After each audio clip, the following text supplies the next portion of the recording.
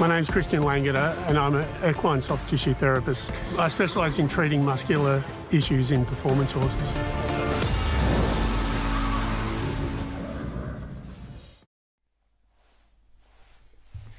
Hi, volume 2, episode 2. We made it through the first one. I keep forgetting to look at. We made it through the first one. Hi, welcome back. Hope you enjoyed the first one. Who knows if it was good? Anyway, look, it was new, it was interesting. We're going to give it another crack. So, yeah, welcome to episode 2. I guess we just kind of get into it, shall we? Oh no, actually, before we get it, I'm always distracted. Before we get into it, congratulations to Greg Urell, who won race 3 today, or 4, and Rhiannon Schiffer, who was on number 1 with the horse that, anyway, Rick's Cafe. Rick's Cafe won today, just won race 7. Well done. How cool is that? So anyway, so we've got 2 winners. You saw the other one today, and so Sandown, race 7, Rhiannon, fucking awesome. So cool. I'm so happy for you. Anyway, there you go. Let's get on with it. Right. So this is Nicky Protesta's horse. It's little Sammy. Now Sammy is a dressage pony and he actually competes against the big guys. And he's Chris and George into one horse. What I wanted to show you before we go. So this is a little horse that competes in dressage, as it said, Nicky Protesta's horse. He competes against the big warm bloods, so he's against the massive guys. I reckon that's really impressive. And we're talking about into one Grand Prix, I think I said it could have been Prix St George. So we're talking Olympic level kind of horse here, and he's just like a cute little pony. But he does well, and he embarrasses a lot of big horses. So, anyway, keep going, Drew. I just had to put in. Now he's not going to show me, but what you can see, that little twitch, is actually this muscle here. I don't know if you can try to tell me a bit. So I've just done a video on the pec, which is a descending pec, which is this one. And he's not sore in the pec at all. He's not sore through the neck. But he's got this little thing here. And that is the bicep. That's this one. So that pulls a muscle up. So if you're checking, if you've got a horse that's shuffling in front, check this. You can check through the neck or check this. These are 2 different muscles. Now I'm just going to do my thing. Now he's also clipped here in Australia with clip because if you're in this weather when it's cold, if they're wet, they can get skin conditions. But we keep the saddle pad to stop the saddle from running on their back where it is clipped.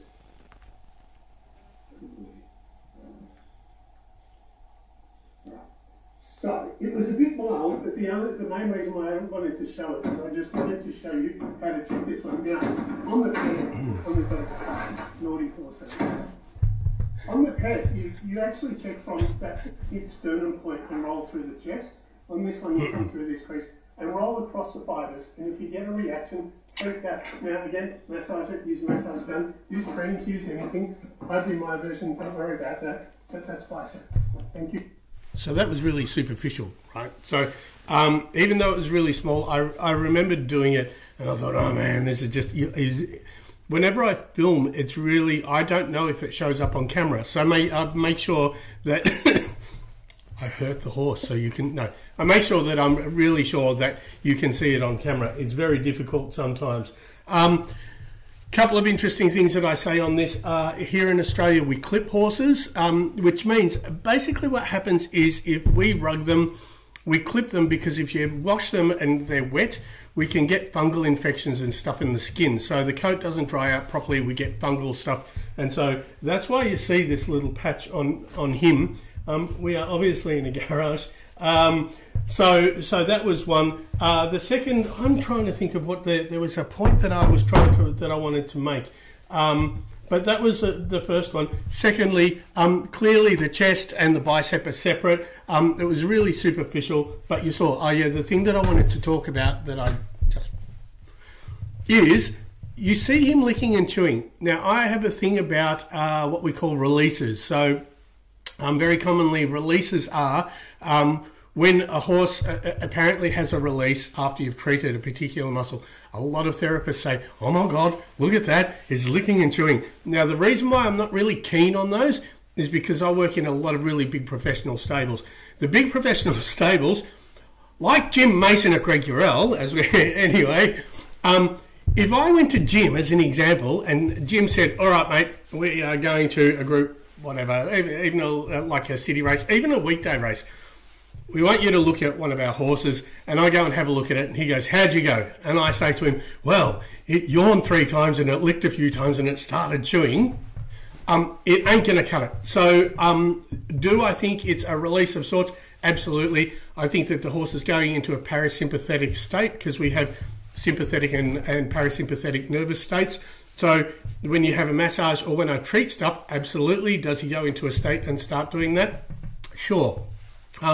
But I don't hang my hat on as soon as I've treated it, because it could have been something that I treated about 5 minutes ago, 10 minutes ago, that is kind of processing, or it could just be the horse going into a zone.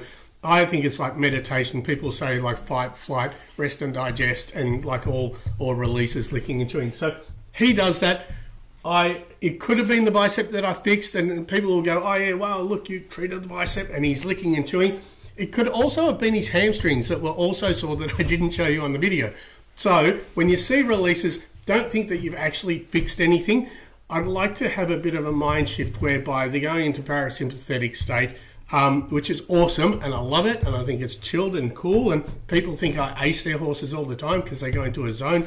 But that's my point. It just means that they're going into kind of like a meditative state. So, sorry, Drew, sorry.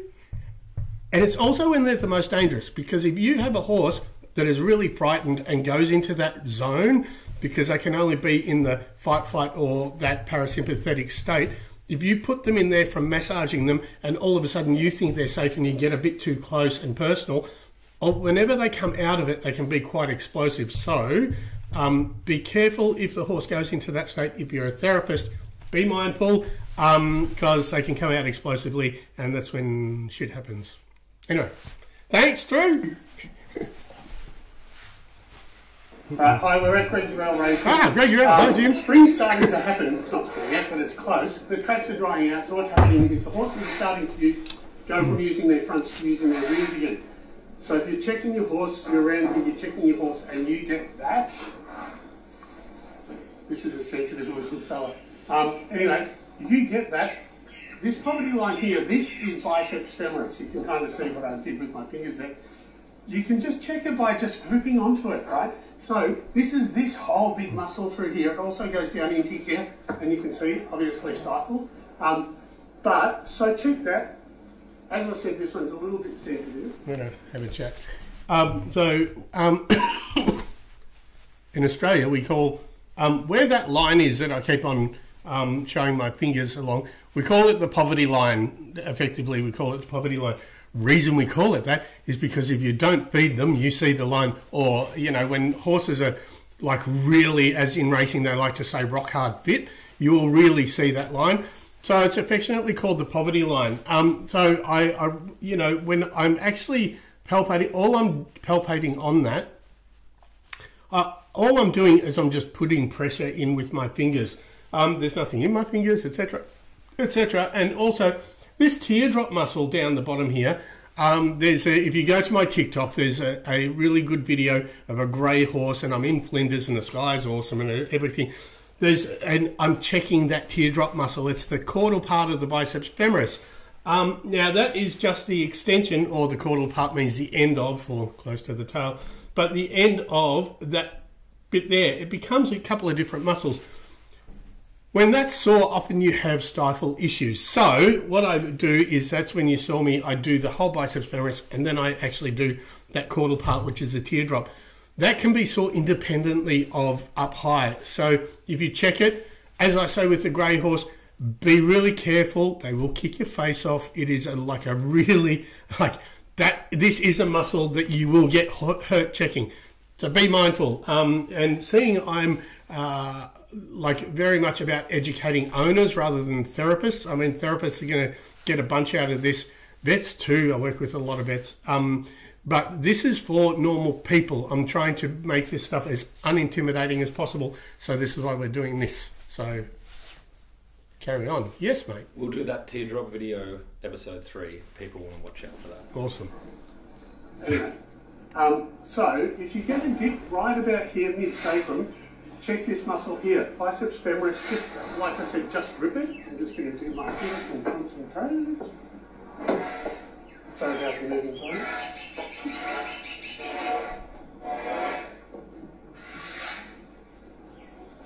There you go. So I treat it up here. You can massage that whole muscle. I treat it up here and it extends all the way back, all the way down. So biceps femoris, give it a check on your own horse and see how you go. Especially if you are racing and excuse the coughing. Especially if you are racing and you're working properly, which means working collected, not hollow, or dressage, and you're starting to really work them from the rear. The other one would be cart horses. So dressage, that biceps femoris muscle is one of the most common. Racing, I like to see it in racing as opposed to hamstrings because it means that the track worker is actually working them properly and collecting them, holding them, and not letting them just go like hollow in the back and using their bodies as two different parts of the horse. Yep. Thought I'd put that on aeroplane mode. I did. And with Archie, this is a little thing you can do for your horse just in case you think, to check if the shoulders are okay. Just so Drew likes this one. The spine actually goes through here. That's their neck vertebrae through here, and weirdly enough, they have as many vertebrae as we have. So they got 7, we got 7 in the cervical area. What I want to do is I want to show you how to open this shoulder up. Only do this once a month or so, right? So if you go through the middle, you're going to feel, it's easier if they tilt their head towards you, you're going to feel a little bit of the shoulder here. Now you're going to be surprised how much this opens up, right? So that's the actual shoulder. All I'm doing is making sure that this shoulder muscle is not stuck to the neck. And you can just rock it. What I do is I roll it and pull it over. So what I'm doing is opening up the connective tissue between the shoulder and the neck. I'll do it again. Now, sometimes you're going to hear like a suction cup sound. Basically, all that means is that the fascia from the shoulder is glued to the neck. So, if you want a free-moving neck and free-moving shoulders, just pull that open. Go gently, feel around. If you have a difficulty doing it, you might have a sore neck, either serratus or lower neck through here. But give it a crack on your hooks. Cool. I like this one. So there's a whole bunch of stuff here. I'm going to start with, there is a YouTube video called Within Nature's Giants, and it's basically a dissection of a horse. And what they do is they get a dead horse and they move its head up and down. So it's laying on a table and they move the neck up and down and the lungs actually move. I've got the blowout. Anyway, the lungs actually move. So what it shows is that horses don't necessarily breathe while they run, they draw. So they kind of open up their airways and use their neck like bellows, right? So if you've got a racehorse and all of a sudden you're like, oh, it's got a sore neck, who cares? Or it's got the sore shoulder, who cares? Fact is, if you've got a free moving neck, you've got better breathing. So what happens then is, if you have a sore shoulder, as we showed there, if you have a sore shoulder and it's inflamed, and the fascia, which is the slippery stuff, like everywhere in your body that's slippery, these are going to be like, Google fascia, especially if you're an osteopath or a yoga person or the Fascial Congress in America, surgeons, etc. But fascia is the really slippery, webby looking stuff when you're ripping a chicken apart. As an example, what happens is that's got fluid in it. If the shoulder or the neck become inflamed, they heat up, and what happens is the fascia dehydrates and it sticks to itself. And that's why I said in it, if you pull it and you hear a suction cup sound, all you're doing is you're opening up a fascial adhesion. And what that means is if the shoulder is stuck to the neck, you basically like sucked it off. So the shoulder will rip off the neck, so to speak, and then you're going to have a free moving neck again because it's not restricted by the shoulder. So once you got that, all of a sudden you've got a lot better breathing. So that was one of the main points. I've forgotten the other point right now because I'm getting distracted. But anyway, we'll keep going. But seriously, Within Nature's Giants, have a look at it. It's fascinating. They show a few other different things, and it's all about horses, a big dissection. It's so, well, I think it's cool. You might not. Anyway, thanks, Drew. We're still with puzzle at Durabon. Puzzle. Jaravan, I never know how to say it, but it's a riding school, riding place, adjustment centre. So we're getting a lot of things going on with saddles at the moment. If you're in Melbourne, you've got a horse and you've got a saddle issue and you think it's actually the saddle, be mindful right now, because while the coats are changing, it's like, we're changing from winter into spring, be mindful, their coats are starting to grow. So what happens is they're getting really sensitive skin. And if you have something like this that looks really horrible, what it actually is, we're just being helpful a friend, what it actually is, the difference that you can tell if it's the back or the saddle is, if I actually push the muscle in the back, you can see that there's not really a reaction, like if I'm pushing on the muscle anywhere, there's no real reaction. But if I scratch his skin, you can see that the connective tissue is annoyed. Yeah, I'm ready. So this is an example of diagnosis by omission. So there's a whole bunch of stuff in here. When I check it back, I call this part of, well, further back, I call it my Pandora's box. There are so many different connections from all different parts of the horse into that lumbar spine area. So, with this particular one, lower back, it could be kissing spine, so we're looking if it's structural. It could be muscular, so we're looking at muscle. It could be skin or skin sensitivity, which is saddle, so we're looking for that. And it could also be hindgut, so it could be organ. So we're trying to determine, as an example, if you've got a sore lower back, and you're saying, look, I've got a sore lower back, I don't know which one it is. This sort of stuff, and I have to go it over and over and over again, and I get a lot of comments saying that you can't diagnose kissing spine, you can't diagnose hindgut. Yes, you can. Anyway, this is the beginning of a conversation, right? So if it is structural and it's not muscular, and I rock the structure, then there's a problem, it's going to react. If it's muscular and I push the muscle, it's going to react. If it is saddle and the skin is annoyed, or it's bruised, or the superficial fascia on the back is annoyed, it's going to be like, that's a saddle. And if it's going to be organ, it's going to be in that little sweet spot there, and that's going to be hindgut. So I already know roughly what I'm looking at. So that determines whether you need a saddle fitter, a vet, or just some medication, or a soft tissue therapist. So muscle, soft tissue therapist, structure, vet, hindgut, probably vet, but I'd start with a thing called Equine, which I've spoken about before. Skin, see your saddle fitter. All it means is see that person first, and we're diagnosing by way of doing the thing that's least invasive and seeing how we go from there. Because there's no point in having an x-ray if all you've got is a little bit of sensitive skin from your saddle not fitting properly. So let's go least invasive. And let's check which one it is, because if it's not gut, then it's not gut. So, anyway. The skin is annoyed, the superficial fascia is really pissed off. If I did the same thing on just normal skin, you can see there's no problem. But as soon as I go to the back... There's the point about having inflammation in the connective tissue. Much like I was talking about the fascia in the shoulder, the superficial connective tissue is here. It could also be change of coat right now, because we're coming into spring, as I said before in the video. We're changing coat, getting ingrown hairs, etc. is pretty common, and it's mostly common under where there's pressure like the saddle. So it may not be the saddle that's having a problem, it may be the skin, the coat coming through. And as I said, the easiest way is to scratch it really lightly. So you saw me scratch the shoulder really lightly, or actually fairly firmly, nothing happened. But as soon as I came up to where the saddle is, then we saw a reaction. There's different patterns to that as well, but for the sake of keeping everything simple, we'll just leave it at that.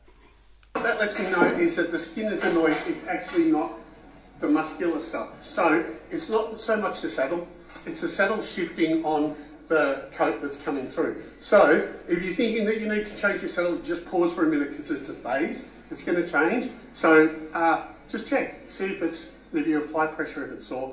If you scratch it and it's sensitive, then don't change your saddle yet.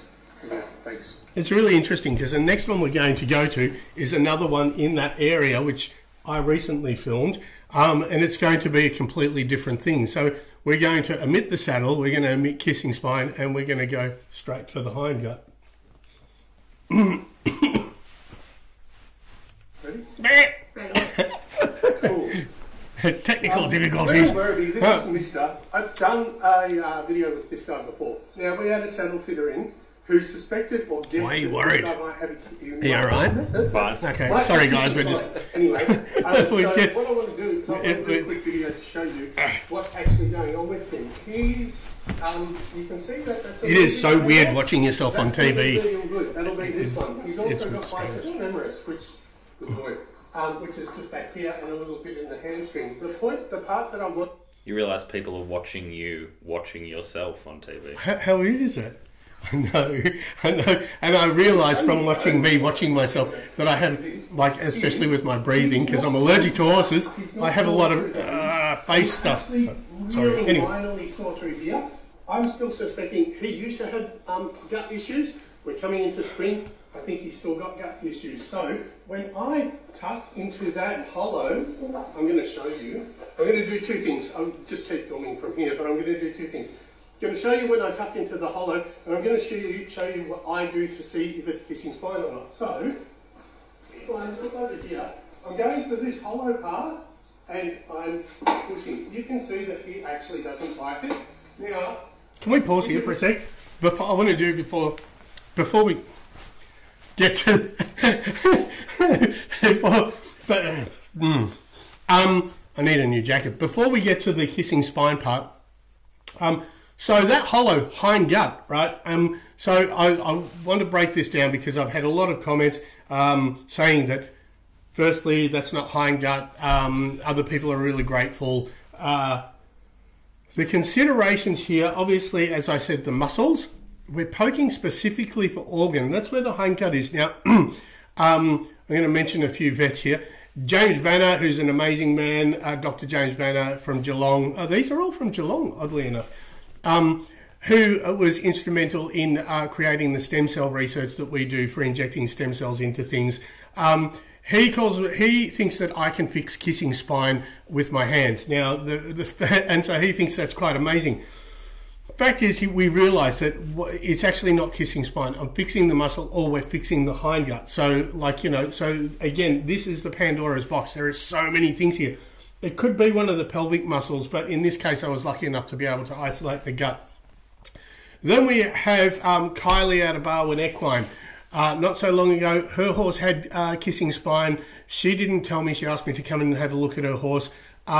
I went over it, and just by palpating it, I pretty much told her what she spent a lot of money having the horse checked with for kissing spine. And it had spinal changes. So when I say kissing spine, I mean just some sort of change in the spine. It could be arthritis, it could be inflammation, it could be where it starts kissing. But anyway, the other thing is with hind gut here in Australia, and I'm going to try to keep this fairly short. Jörg Yandras, he's like an amazing vet. He's like really creative. He's been through all the homeopathic side, etc. He thinks that what happens is that we get botflies here. We think that the botfly larva sticks to the wall of the intestine. When we worm them, they come out pretty violently. It causes holes in the gut because they pull a little hole in the gut. So the naturally occurring acid in the gut burns those holes.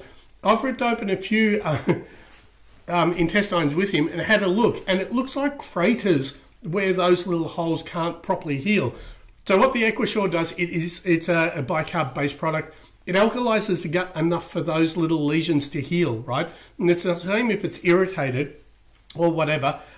First, what we do is least invasive first. We give the Equisure, it alkalizes it. We do that for a while, heals the gut, then we get them off it and we see what we got. So that's hind gut in a kind of confusing, but not at all straight. Spine, the spine is up here. You can actually feel the dorsal processes.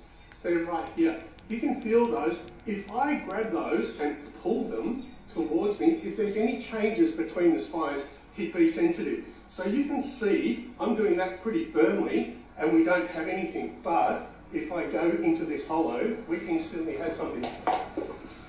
So for the saddle fitters, not kissing spine, hind gut. So I think we've got acidosis in the gut, and all we're going to do is give a thing called Equisure, and we'll fix that up. I'll fix up the muscular stuff, but I just wanted to show that. Anyway, thanks. So I'm trying to get my little terms right because people like to, you know, if I say hindgut acidosis, it could be ulcers, could be inflamed lining, it could be a whole bunch of different stuff. When I say kissing spine or spinal changes, it means that there's something going, that's the spine. It kind of looks a bit like that. And if there's any changes between or if they're rubbing, I often interchange from kissing spine to spinal changes. So is that the last one? That's the last one. That's about it. Thank you. Thanks for watching the first one. Thanks for watching the second one. It's been really cool to see things going on in social media. Obviously this is on YouTube.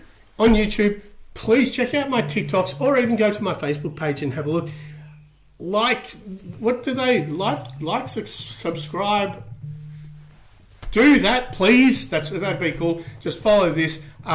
Check out my TikTok stuff. I'll always do little videos, and then we'll try to pull from as many of those as possible to make this possible. You're going to see the grey horse. Drew said we're going to do the grey horse where it had the caudal part of the biceps femoris.